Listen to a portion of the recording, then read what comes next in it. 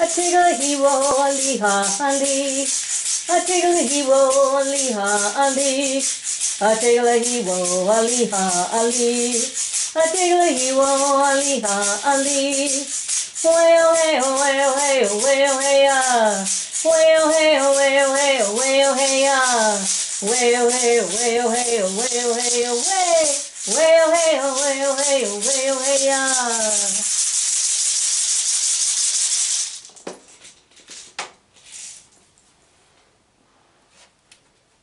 Oseo. Oseo. Cherokee reading. The song that Claudia is singing is the Cherokee Eagle song, and that introduces my theme today. I will call it the Assembly of the Eagle, Chief of Turtle Island. The mind is itself sacred. This eagle feather is the thought that makes it so.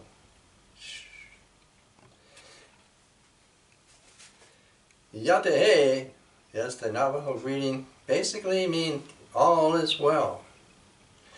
That's the short form. The long form is Ahoyo Yatehe, and that's called the Great Prayer of Liberation. It goes down beneath the earth to the spirits. It goes up to the sky beings, and back down to the earth. It's the trunk line of the resonance, the sympathetic resonance that opens into the pistil of the flower of peace. And this is the great prayer for everything there.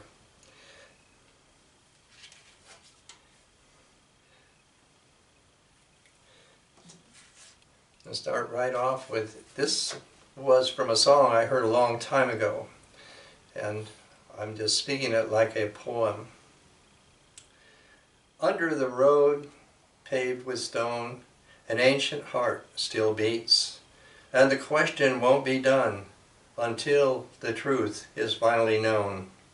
If the tree could tell the story of the people of this land, that in the heart of the desert there is a flower beneath the sand, and of promises made to last forever, and the lives of indigenous people half forgotten, that pass away like souvenirs. Now the eagle calls out for liberty, and Coyote stands up to hear. So this way that we are introducing eagle. Chiefly the eagle here, that the English word is the bald eagle. Navajo is ta jitle, meaning the white-headed eagle. So mainly that's what we're talking about here.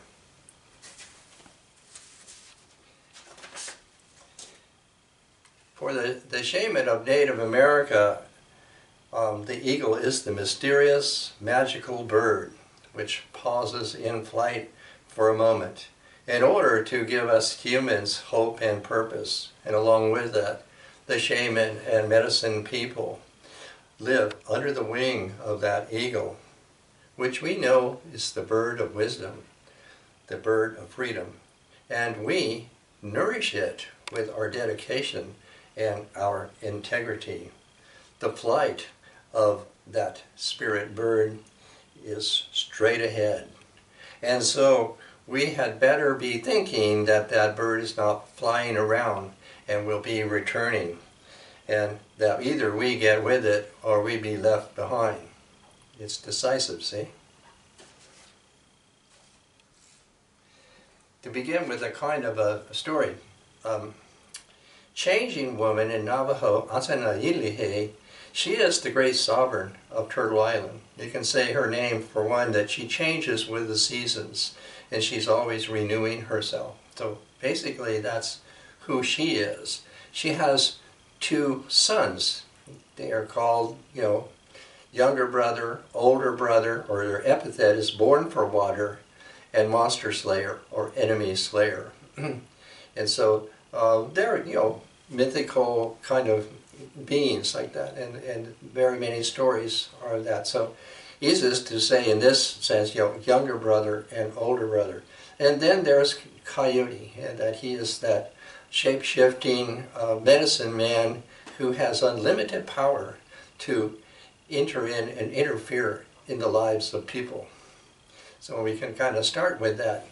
Something has happened with older brother. He's transgressed something, and what he needs is to have a sing. A sing is a curing ceremony that's conducted by a hatali, means chanter. He would be like the medicine man. So younger brother, he's kind of going around looking for one, who's that going to be? Because there's many of these hatalis, and you have to find the right one.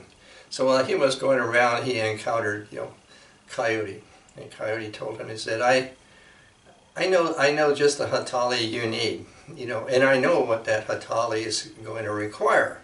He's going to require some eagle feathers. And so you're going to have to get those eagle feathers.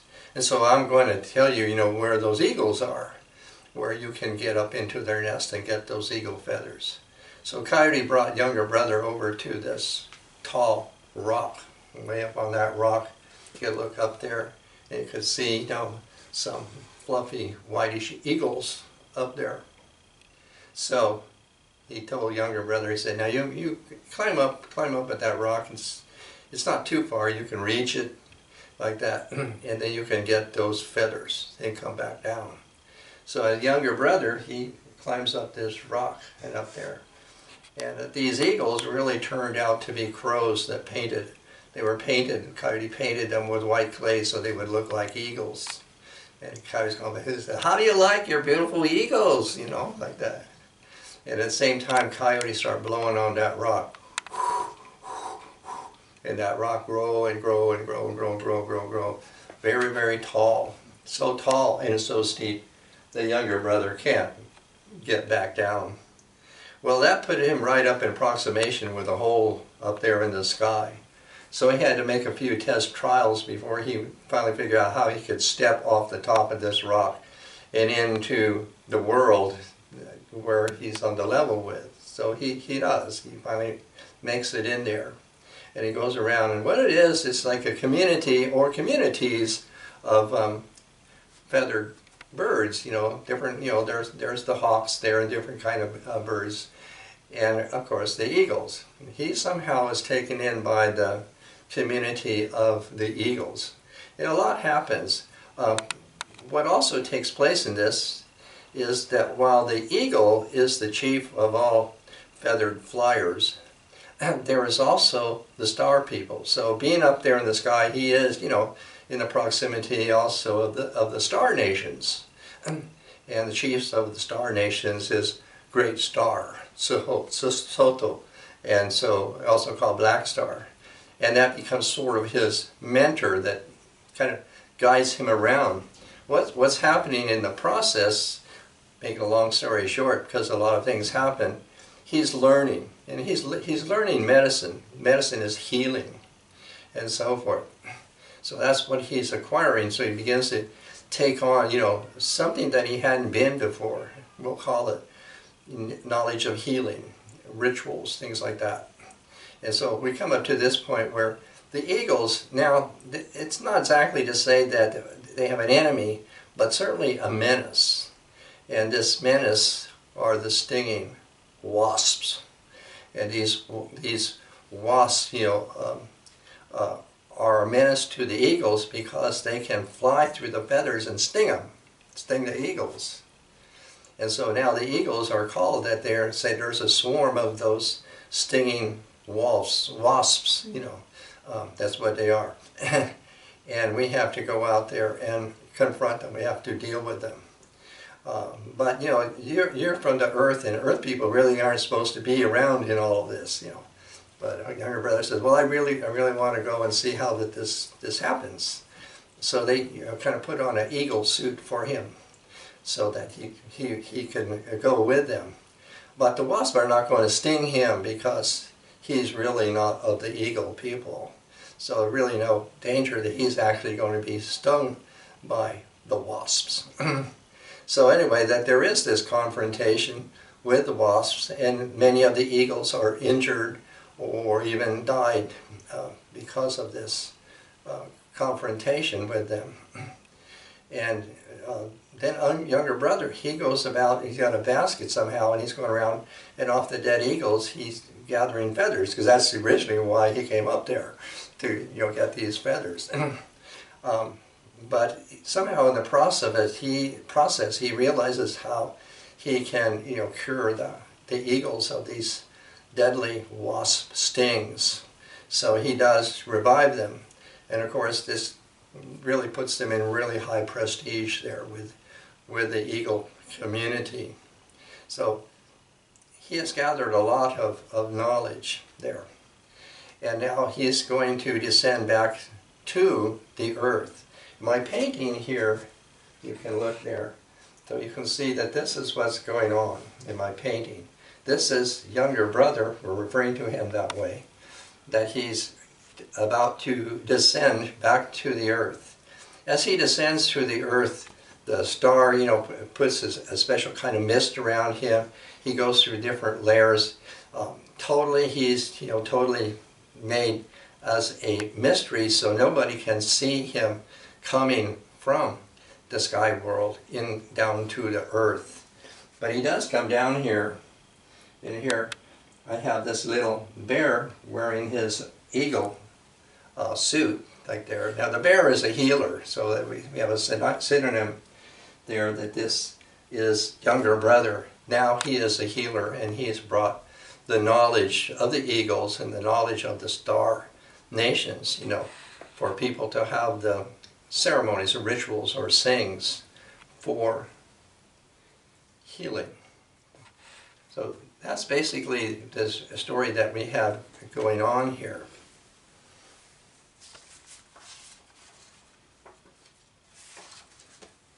So let me follow that with this little piece.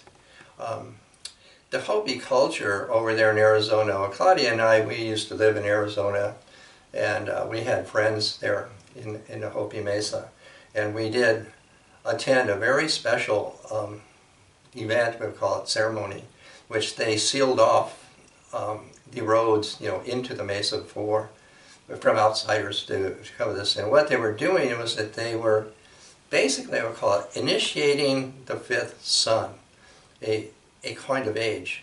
Now this had already been happening in ancient Mexico.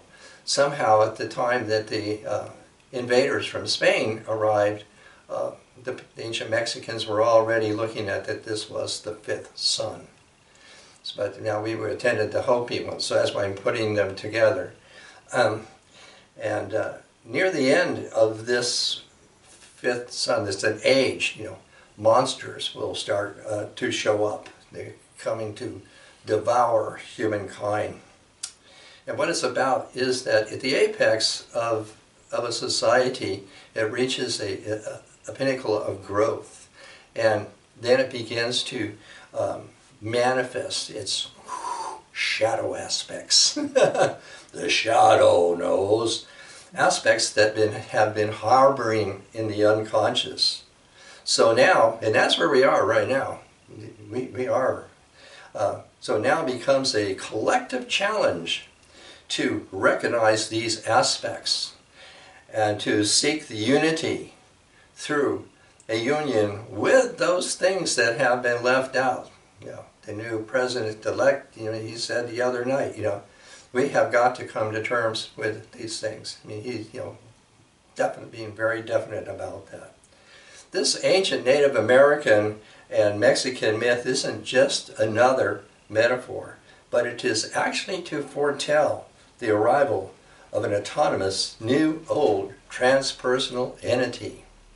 And so, raring and ready to carry this through, this Coyote perspective. Hakia. So we can get along with that, with this story here that you see. Now I'm going to go down here. You look at this. This is the Great Seal of the United States. Now I have to tap into history that is the origin of the Republic of the United States. Where the people from Northwest Europe or England particularly were up in the northeast of Turtle Island. And this was definitely in the area called the Iroquois, to give it the simple, the Iroquois League. The Iroquois League was a federation of 5 First Nations, originally, and that this had been initiated by the great peacemaker, Coyote. And when these people came there from Europe, actually they were in different parts of this country we're calling, the Iroquois League. Kind of spread them out. American propaganda has kind of made these people colonists, but they really weren't to begin with. Maybe later on they became that. But they really are, rather in the country of the Iroquois, the Haudenosaunee.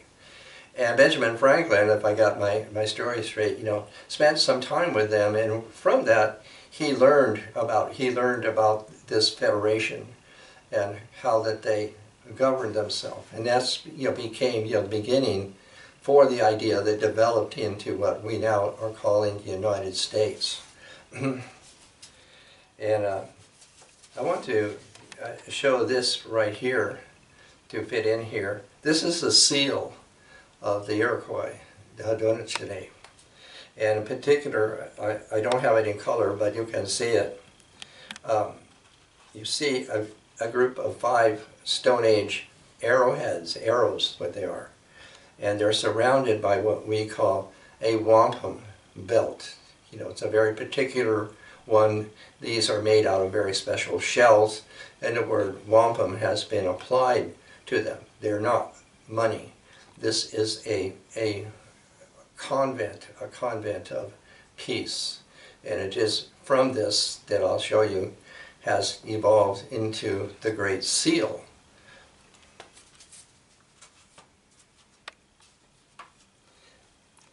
Now, in Washington, they call it Washington, is the White House, and the capital of the White House that recently, has suffered a assault, is what it's being called.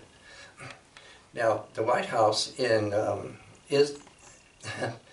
is actually the White House, and that is the Hugon-Lilige, that is in the capital of it. This is the White House, and this is the sacred place.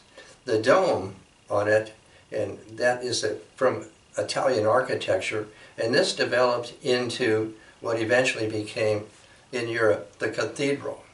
So the cathedral definitely styled this, and we have, churches and missions here that have vestiges, of that. Even the Navajo Hogan, the Hugon, also is domed over the top of it. So this is all something that's a cupola that has evolved here. So it has an architectural history to it, and it's become very much an emblem, I can call it an architectural emblem of something sacred, that the word cathedral comes into it. So this capital that we're referring to, and everybody knows what it looks like, it's in our minds, is the Cathedral of Democracy. This is the Cathedral of Democracy. And the eagle in the seal holds arrows. He holds a fistful of arrows. In one sense, these are the arrowed men. In the assault, the arrowed men were the security police who were defending the sacred place. The Cathedral of Democracy is the seat of the eagle. So this is a very sacred place. And all over, throughout the building, there is the Great Seal of America. And I should say, referring back to the Iroquois League, the symbol of the Iroquois League was the eagle here. And this eagle is the white-headed eagle. They call the bald eagle. And So in one fist you see the arrows here, and in the other fist, this is the olive branch, which is meaning peace. And here in front of the eagle is red and white stripes. You know, this denotes that he's sacred, that is a sacred person here. And above him is the field of the stars, the star nation. The star nation, I told you the vitalities, you know, of the snake people, and the vitality of the animal people, Coyote. And then there's the vitality of the star nation. And the star nation gives us, humans here, gives us the order. It's a vitality that gives us a governance and an order. So it's very relevant that above the eagle there is the plaque of the star nation. Again, that the red and white stripes, you know, shows that this is a sacred being there. And all of this is very relevant to us now because the bees, the wasps, the stinging wasps, had attacked this cathedral of democracy. And the arrowed men, you know, defended it even to death. And the intent of the bees was, of course, to kill the people inside. They said so, that they were going to do that. But they did not, because the eagle protected the people inside. Even you see, when you see the Speaker of the House and different things, there's the flag of the United States. And behind her, there's the eagle flag. You see the eagle flag. It's folded so you can see the head of the eagle poking out from the folds. And the flag's poles on top have a gold eagle with spread wing surmounting that. So all of this, you see that all Native Americans, we know this. We know that this is who we respect. And wherever that seal is, it can be on a car, it can be on a building, it can be on somebody's uniform, like that. We always respect that, because we know who that is. And that's the way I'm telling you all of this here. I want to refer to some other things that I have here before I go into another part. Over here, I have, this is an eagle staff, we call it. If it's in you know, a ceremony or a powwow, they're going to call it the flag. This is the eagle's flag. And the eagle that we're having here is the one, it's the white-headed eagle. And Anunkunsa is the Iroquois, I mean not the Iroquois, the Lakota name for the bald-headed eagle, the white-headed eagle, which is very interesting because it means something that has two sides to it. It has two sides to it. Where the Navajo are just designating that this is the white eagle. And that is, it can also be, you know, Atsalagai. And what, in the context of the Southwest, in this one, the white, it means spiritual, that this has spiritual power, that this has spiritual potency. And of course, anyone who has seen the white-headed eagle flying there in the sky, that white is so bright, it is so brilliant, it is really amazing. It definitely makes us feel we are indeed in a spiritual transmission whenever we have seen it, and we have real special occasions where that spirit bird appears to us. So that's the piece that I have over there for that. If I can go right up above that, this is a very, very ancient pipe. The head of the pipe, the bowl of the pipe, is made out of stone. It's kind of greenish, and it's a very early one of the eagle thunderbird. And this is from the Adena culture, and this pipe is, I would say, 2,500 years old. And this is the oldest evidence that we have, and why I love having it, is of Native American sculpture, we can call that. I mean, many other things, you know, made out of wood or other items would have usually deteriorated over such a time. So I really want to have this here to show our reverence, you know, for we are calling the eagle.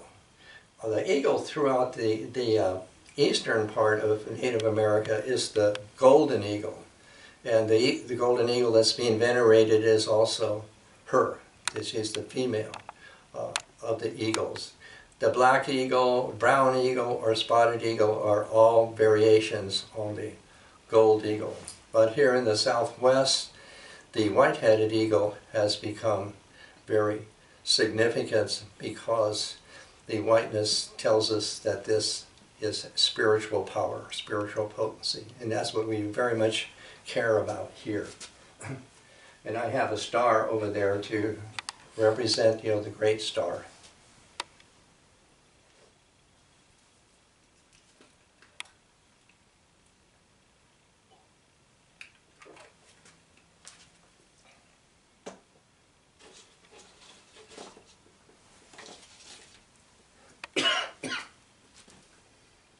Now we're going on to another little part of the story. As I started out, that there are twins, and it is younger brother and older brother.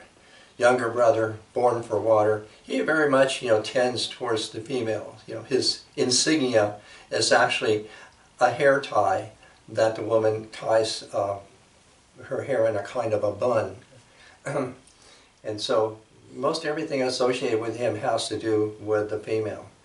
Now, the one we're calling older brother, now he's called monster slayer or enemy slayer. Actually, the whole means is that he is ridding the country of alien gods. And so very often people refer to him in exactly that manner. So he's, you know, more aggressive, more warlike than his younger brother. And, you know, he's very powerful in this to rid our country of alien gods, is pretty much what his name is meaning there.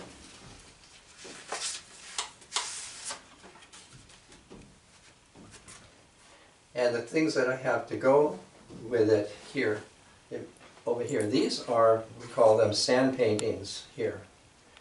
And the emblem for him, for Monster Slayer, Enemy Slayer, is the bow. Here it is the white string dark bow. So this is a very happy, proud, you know, to have this piece. This was made by a Navajo man, Atsidi J. What's his name? His Spanish name, Castillo. Atsidi J. Castillo, and he's titled it the arrow. It's like a piece, the arrow people protecting spirit. And so we have very much the arrows, the arrows that we have that have begun, you know, here with the seal of the Iroquois. Now the arrows, you know, came into Native America somehow like beings, you know, not exactly spirit beings, but they're regarded, you know, definitely as beings. The Japanese would say they're kami. And so they've always been considered and regarded that way. Categorically, they're tools. They're made a certain way, and over the years they pretty much would stay pretty much the same. But in Native Americans' perspective, they're beings, and they're beings, you know, that have a regard and respect, and even we could say certain powers. So that's very necessary there. And I've replicated this symbol of the arrowed people. That's the ka'atene, and that's their emblem of their protecting spirit. And I do have an ancient arrow here, the stone head, arrowhead here. And so wherever on the rocks or anywhere that people want to symbolize these two brothers, they will always make this sort of a X-looking cross for younger brother that symbolizes hair tie, and for older brother, Monster Slayer, it's always the bow. And so up here I have a small ceremonial bow with the ceremonial arrows in it.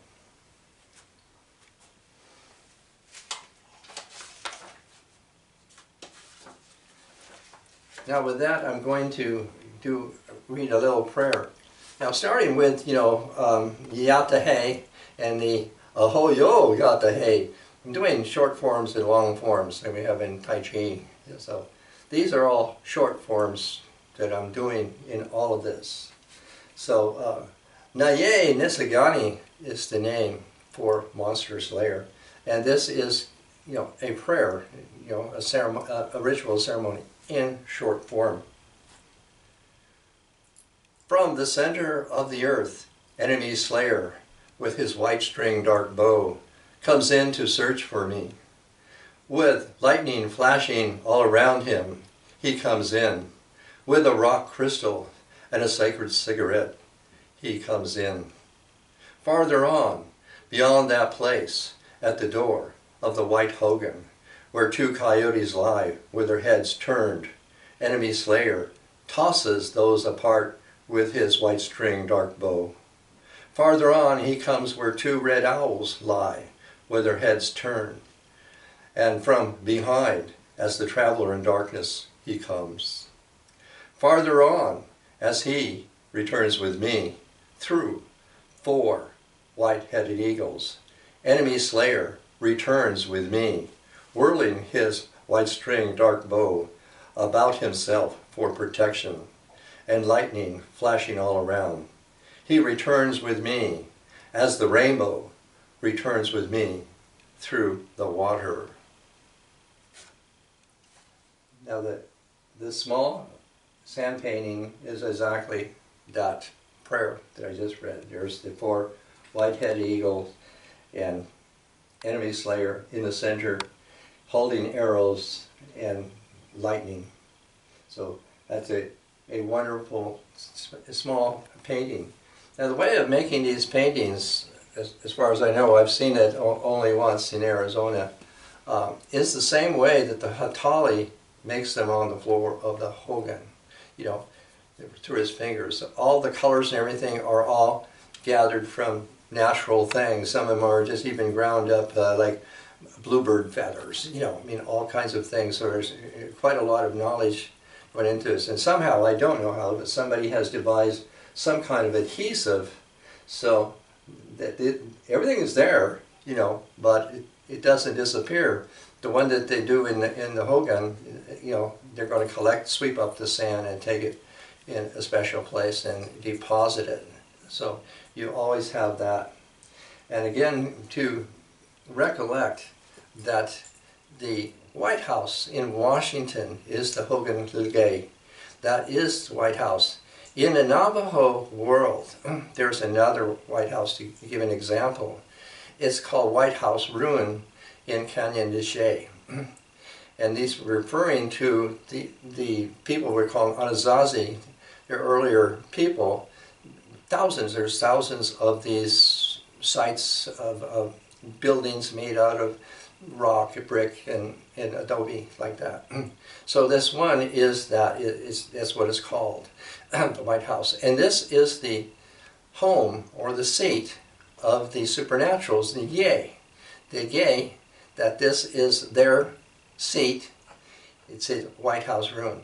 So now we're saying the White House in Washington, this is the cathedral of our democracy. All of this has come from here, our Turtle Island and our Native America.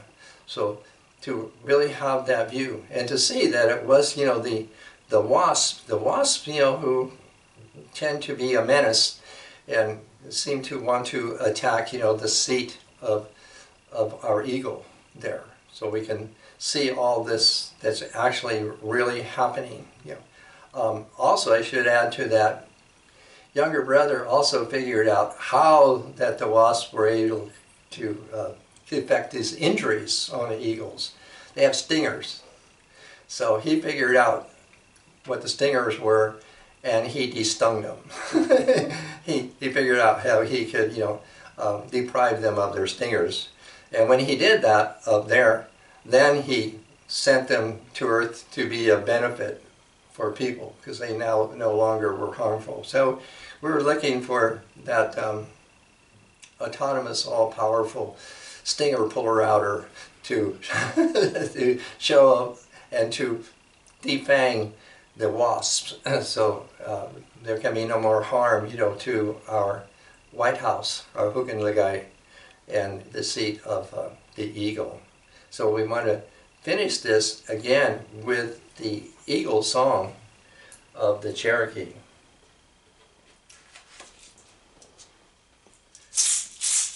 A tickle he a tickle he a tickle he a tickle he well hey well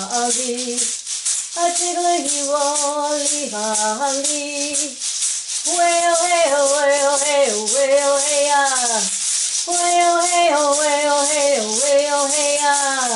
well hey well hey well hey well hey well hey well hey well hey tickle he a tickle he